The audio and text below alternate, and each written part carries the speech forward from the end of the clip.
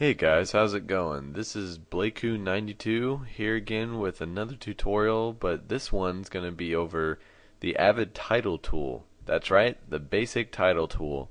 Last time in my other tutorials, there were three of them, we went over the Avid marquee title tool, which is kind of an advanced form of the original title tool that was always and has been with the original Avid Media Composer. So the title tool is a little bit simpler, and it still allows you to make great titles and change everything like as much as you want with the color and the fonts and everything. But it may not have the capabilities of 3D or special animations that marquee title can do, because it kind of resembles After Effects in some ways.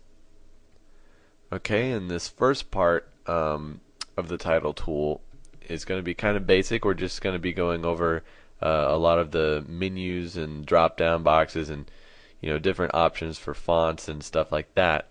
But in the second one we'll learn a little bit more technique behind the drop shadows and how to save your titles and what is actually happening when you create a title.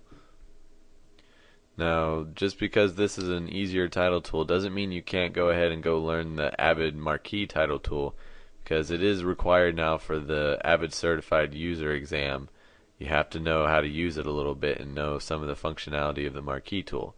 But for your general title needs, this will do the trick, and I highly recommend watching my other video.